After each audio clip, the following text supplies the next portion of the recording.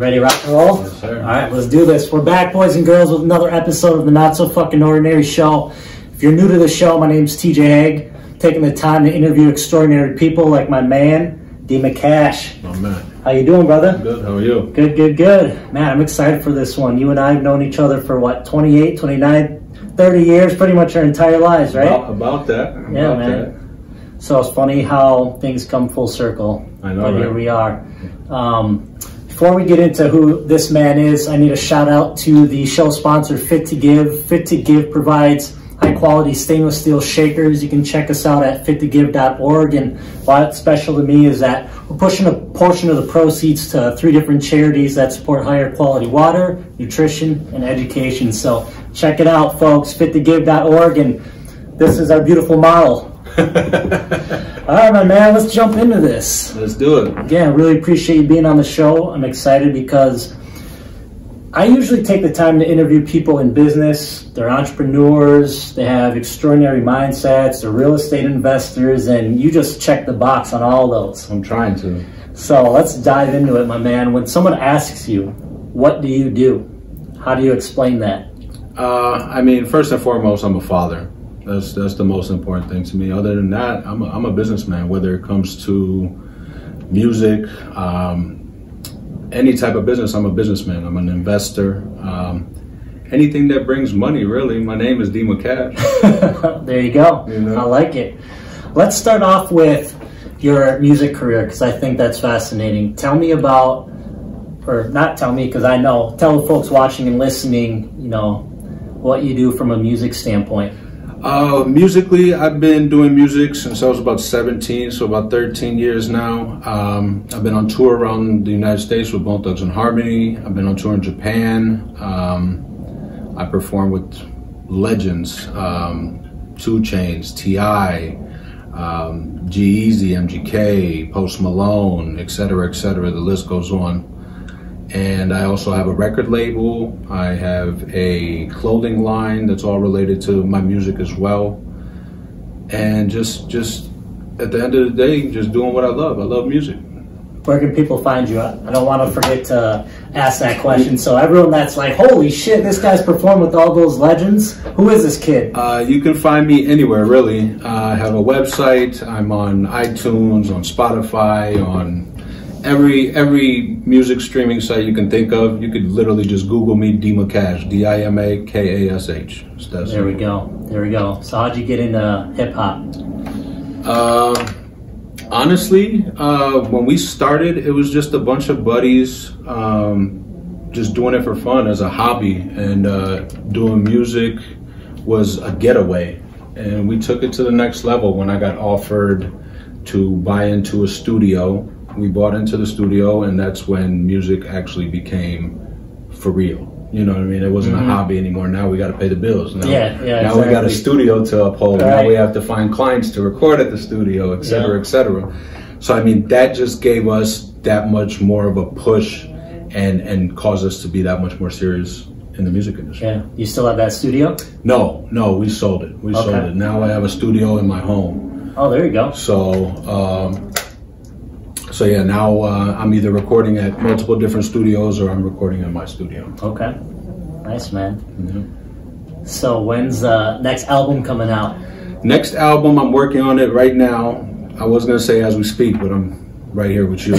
So this year. I don't have a date yet. I'm dealing with a lot of personal things that I have to get done first, and then we'll move on to the album and the promotion and everything else. So stay tuned. There we go. Now let's pivot a little bit. Where are we right now in terms of office and the business? We are at my office. This is MIK Transportation. This is a medical transportation company. We also used to have a limo company. And as you see, my phone rings off the hook. I'm ignoring them right now because I'm speaking to you guys. We have about 30 vans. We provide medical transportation to clients all around Minnesota. And we've been around for a very long time, and we plan on being around for 100 years more. Hopefully my great grandkids can run this business after we're gone. That's amazing. So what's your role here? I am the person who puts out all the fires, so to speak, as well as, you know, running the day-to-day, manager, supervisor. At the end of the day, though, I feel like more than anything, I'm like a therapist to the clients, to the employees, to the company in general. There's a lot of fires that happen every day, and I gotta be the one to put them out. Yeah, I get it, man. I get it. So it's a lot of fun. The firefighter. Yeah. I'm telling you, it's a lot of fun. I love it, man. I got no hair because of it. Stress. All right, so let's pivot again, and we'll come full circle, and you know, we'll dive into each one of these a little bit more. But I want to at least provide the viewers with a a macro overview, and then we'll dissect each one a little further. So, hip hop artist, got into the rap game. You're also entrepreneur, businessman, running an organization. Talk to me about what you're doing in terms of your activities as an investor. As an investor, as of right now, my biggest investment is the limo jet. It's the only one in the world. You can Google that too. You'll be blown away. It's kind of like if you ever seen Soul Plane. It kind of looks something like that. It's a jet on wheels. And that's no bullshit. It is a, what would you call it? A ruby? It's a maroon? It's a caramel apple red jet on wheels. There we go. It is literally a jet on wheels. It's amazing. So where can they find that? I mean, they can find it on your personal page, right? Yeah, you can find it on my personal page. You can find it on Google, YouTube. It was on Ridiculous Rides. So, I mean, it's got millions of hits. You can't miss it. It's the only one. So if you search it, you will find it. So tell me about the idea behind that. Honestly, it literally got thrown into my lap. The guy who was building it couldn't afford to continue building it. So, you know, he approached us and said, I need some investors. And it just blew my mind seeing this thing. You know, he turned this airplane into a vehicle. It was half done, of course, but the idea of it blew me away, and I just had to jump on it. I couldn't say no, and now we're here. I mean, did you know him personally, or how? We were in the limo business, and he was the one who actually stretched the limos out for us. So we would purchase vehicles, and he would cut them in half and stretch them out. So when he had this project and he needed some investors, I was just like, fuck yeah, that's perfect. Why not? No brainer. So how's it doing? Or actually, how long ago was that initial seed funding, if you will? That was about three years ago. Okay, man, time flies. I feel like I was just seeing that on your story for the first time, like a year and a half ago. I'm telling you, it's nuts. It's like, you know, in a blink of an eye. It's been 3 years now. It's completed. We've done some shows. We've gotten a lot of people interested in like doing videos and stuff like that, but we held back and we kind of kept it in the dark, so to speak, just because I feel like the more it was out there, the more value. Copy it or what? Not even copy it, because I mean, it's got millions of hits on YouTube and Facebook. It's got 20 million views. I mean, are you guys renting this out as a limousine or no? Okay. So that's the thing that people get misconstrued is people think because it's a limo jet, it's for limousine services. Our vision was to build a marketing machine for big companies like Coca-Cola, Pepsi, Red Bull, things like that. This thing, wherever it goes, everybody's turning their heads. It blows everybody away. So, and again, I'm sorry, I gotta run a business here, so I'm answering phones, putting them on hold. It's all right, we get it. There you go, it doesn't stop. Now there's 3 lines on hold. So my vision was that it's a marketing machine. Anywhere it goes, it draws attention. It doesn't matter where. If it's on the road, it's causing traffic. At 2 in the morning, there's traffic. Because this thing is something that nobody's ever seen. So I figured we pitch it to big companies like that to do promotional advertising for big corporations and do big shows, Super Bowls, things like that. We were supposed to be in the Super Bowl last year. It didn't happen because the arrangements were figured out too late, whatever the case may be. But now I feel like because due to the fact that it's not getting booked out as much as we thought it would, we're just putting it up for auction at Recon Auctions, which is one of the biggest auctions in the U.S. Yep, I'm aware. And then after that, We got a 49 Suburban that's stretched out that we're going to build up, and then possibly do another jet for somebody. Nice, man. So we'll see. I love it. We'll see what happens. I love it. All right, so there's 3 balls you're juggling. What's next? What else is on the plate? I just got into car sales, so I'm selling cars. You're gonna have to talk up because this HVAC is kicked on super high. So yeah, my bad. No, it's all good. Just make sure you're speaking up. Okay. So yeah, I'm selling cars now, as well as doing everything else that I'm doing, and I want to dive into real estate, commercial real estate. Any type of real estate there is, I want to get involved, because from what I've seen, from the research I've done, the rich get richer from real estate. Every successful entrepreneur, every successful person in this world, I feel like has some type of investment into real estate. So I figured, why not? I want a piece of the pie too. Yeah, so let's talk about that a little bit in terms of what strategy you'll be taking from a real estate perspective. Do you foresee that you'll be buying a property low that has some room for improvements? You go in, fix it up a little bit, and then flip it? Or are you going to be building and selling? Or are you going to buy and hold? Like, what type of strategy do you think? Or a mixture of all? So I have a few acquaintances who are contractors and things of that nature. So I've already spoken with them about, you know, purchasing foreclosures and fixing them up. Yep. Flipping those. I really also want to get involved, like you said before, the apartments. Yeah, the multi-units. The multi-unit apartments, the duplexes, commercial real estate in general, you know, because just seeing this building alone, we own this building, and it's very profitable. You know what I mean? Leasing out space, whatever the case may be. I'm the type of person where no matter what industry I'm in, just like the music, I'm not just an artist, I'm also a label owner, president, whatever, also this, that, etc. So if I'm going to do something, I'm going to try to do it to my full ability, to the best that I can, and I'm not going to, you know, limit myself to just one avenue of that business. I'm going to try to reach out and touch every avenue possible. I love that, man. I think that's a perfect segue for the last element I want to touch base on, which is the mindset, because you have to have an extraordinary mindset to be able to not only juggle and manage all of these different moving pieces, but to actually execute on them effectively. What is the secret sauce? You know, if you were to attribute 3 characteristics that you possess that help you succeed in these areas, what do you think they would be? I'd say 3 of the biggest things for me. Number 1, my children. They drive me to the best of my abilities. I want to be the best man I can possibly be for them. Number 2, struggle. I went through the struggle. Came here as a refugee of war. I've seen all types of things that you can imagine. Where are you from? Russia, USSR, when it was the USSR. And number 3, drive. I have this drive inside me that I can't even explain to anybody, but I can't sit still. I just can't. I can't be complacent. I can't, you know, when people have the weekends off, they want to hang out, they want to relax, they just want free time. I'm always thinking of something to do. I'm always brainstorming. I can't sit still. I mean, that might be, other than, you know, the kids in the struggle, I'd say, yeah, drive, because my drive is what drives me.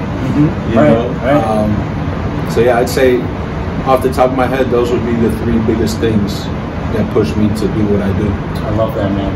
I love that. Kids motivating the hell out of you, get up out of the bed in the morning, right? Yeah. You got your past that has you super grounded and humble to understand, okay, this is essentially the worst of the worst, and I never want to experience that again. I have an opportunity to make the most out of the day today, so I'm going to make the most out of it by putting forth full effort, right? And then thirdly, you said, what did you say? I'm blanking out. Oh yeah, you can't sit still. Yeah. You know what I mean? You can't sit still. And that goes along with my thesis that there's no such thing as a part-time high performer. No, it's a full-time thing. Even when I'm sleeping, I'm dreaming business. Like, exactly, I get it, man. It's crazy, because, you know, even when I want to relax, even when I'm on vacation, even when I'm out of the country, whatever the case may be, the mind's still working, the brain's still working. I'm constantly thinking of something different to do, how to excel in what I'm already doing, how to be the best at this, it doesn't stop. And anybody who is a serial entrepreneur, anybody who wants to be successful and that's their passion, I feel like we're all the same. We all have those same similarities and those qualities, and that's what pushes us to be great. That's exactly right, man. Well said. You know, having touched base on the 3 things that drive you, looking at all this shit you're doing, being good shit, what are the biggest challenges?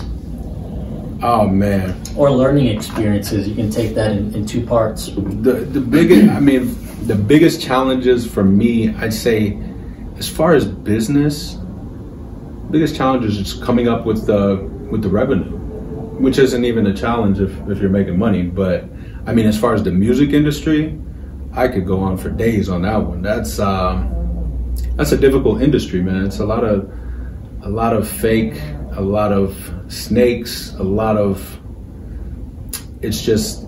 that's a very difficult industry to be successful in, and to even be honest with people or yourself. Let me explain myself. So if you look back at any artist everybody's rapped or sung something that they didn't do. You know what I mean? It was fake. Mm-hmm. It wasn't real. I've always been real. Everything I've said in every single song has always been real, and I'm a very honest and blunt person. Real in terms of you're a storyteller, right? You're telling your story. Telling my story. Yeah. And even outside of the music, you know, behind the scenes, I'm a very honest person. I don't like kissing anyone's ass. I don't like the fake, you know what I mean? Like, I'm very honest, and it seems like in that industry, you have to fake it to make it. That's what they say, and they say that in a lot of things. Mm-hmm. And I just can't fake it. I'd rather just make it. Yeah. You know, if that makes sense. That's called integrity. Yeah. Right. You know, and I was in the military, so I mean, integrity, honor, respect is huge for me. Good for you. I when it comes to core values, that's something that I put a lot of emphasis in, is just integrity. You know, a lot of people think that whether it's money, it doesn't matter how you make it, just make it. I think there has to be something honorable about what you do on a day-to-day, something that you're proud of, and you're going into an industry where there might not be as much honor amongst the individuals playing the game, right. But it takes a lot of courage and a lot of self-awareness and, of course, self-esteem to be able to go into that playground and say, you know what, I'm going to do me. Right. You know, the kids can go play on that side of the playground. I'm going to be over here building my own fucking castle. Right, exactly. I love that, man. Yes, sir. I love it. What else has been a challenge for you as you juggle all these different entrepreneurial endeavors and passion projects? I mean, the biggest challenge would be, weighing everything out as far as being able to successfully run all these projects and all these businesses in the manner that it should be ran, mm-hmm. and then balancing out my personal life with my children, et cetera, et cetera. Mm-hmm. It becomes very hard when you're working 12 hours a day. You leave before the sun rises and you come back when it's dark out. The kids are sleeping when you leave. The kids are sleeping when you get home. That's the biggest challenge. And then being away on tour, not being able to see your family and things like that. But it's crazy how that works. You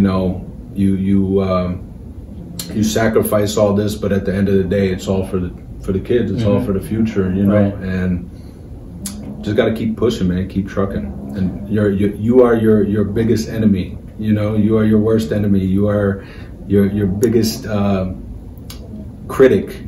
Things like that. You gotta just stay positive. At the end of the day, it doesn't matter what challenges come your way. Positivity is key. Law of attraction. What are your thoughts on the phrase work-life balance?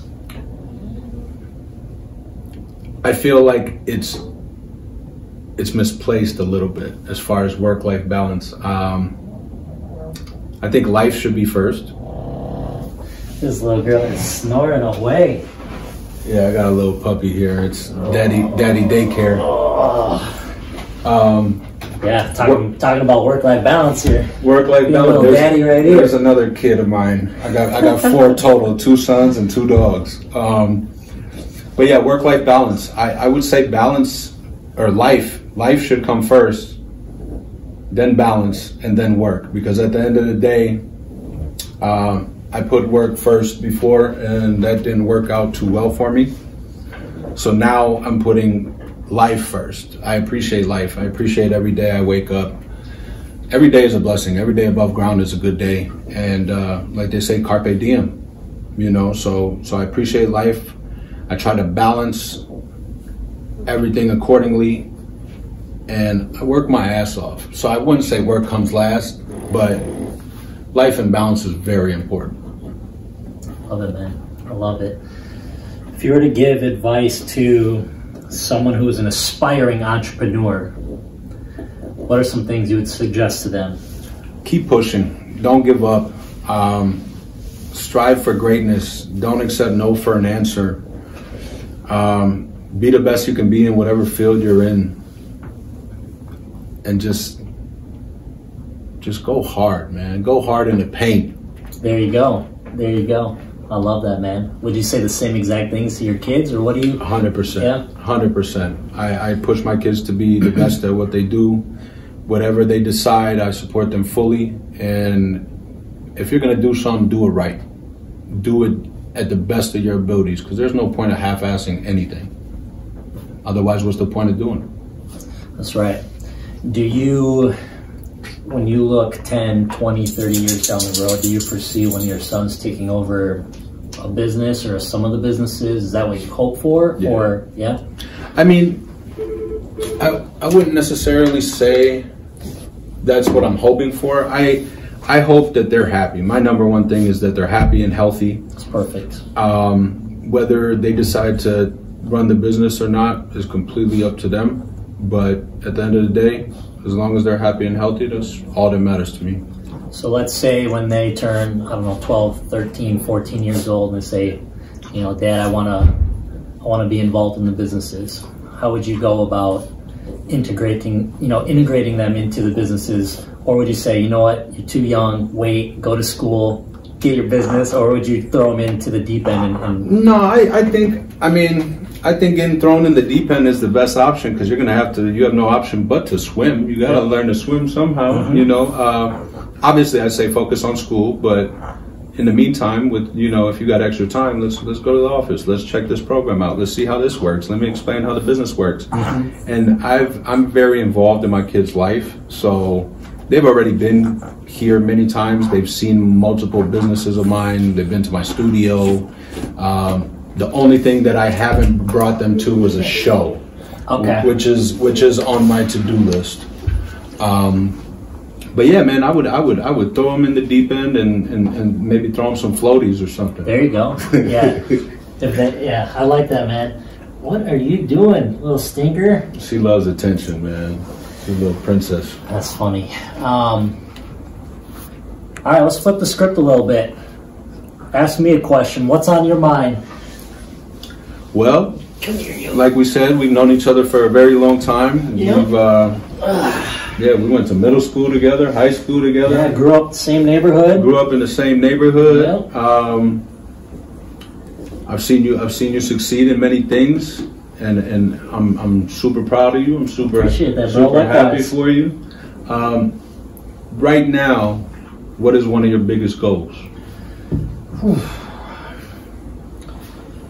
So, how do I want to take that? I mean, as you know, I'm similar to you in terms of being able to juggle a lot of different balls. And so my one goal that comes to mind is being able to scale Fit to Give.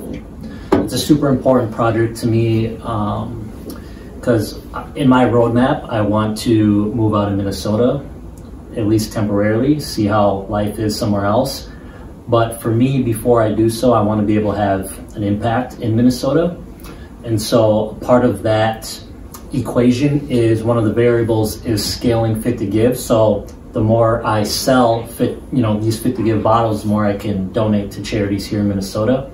And then another element of that is being able to maximize my opportunities in Minnesota by having conversations with people like you in the Minnesota area that are doing super extraordinary things, so I can make those have those conversations, make those relationships, and I would say that's like my near-term goals. Then I have 1,000 other midterm and long-term goals. Right. But right off the top of my head, it's definitely just kind of scaling the business and my relationships in Minnesota. There you go, man. So, yeah, man. I wish you all the best. We're here to support you, brother. Bro. I appreciate that. Anything else you want to chat about? Anything else you want to highlight? I mean, I think we covered most of it for the most part. You got anything else you want to talk about? I think, as I'm getting better and better at having these conversations, I'm starting to recognize when I need to have a part 2 and a part 3. And I think this is one of those instances because we kind of skimmed over, this business, MIK. We not skipped over, but just, scratched the surface. I think each one of those 5 buckets that we touched on, we could go into a different we could talk for hours, man. And I think those will have a lot of value, but I think for now we'll just keep it high level. But especially for a lot of the entrepreneurs that follow me and you, going into your business strategies and mindset around that would be super valuable. And then secondly, for all those aspiring artists, going into that and your career around that deeply, I think there's value there. So just for the sake of time and the 109 calls you have to return, we'll cut it short now. But with that said, I definitely think there should be a part 2, part 3. Let's do it. You know what I mean? Let's do it. So, Dima, love it, bro. Love you too. Super proud of you. It's been a real pleasure to connect with you after all this time. Likewise, love bro. seeing you doing big things, my man. Thank you, brother. You too, man. Cool. One last time, tell everyone where they can find you. Dima Kash. Just Google me. DIMAKASH. Round 2 coming soon. That's exactly right. All right, guys, we're out of here.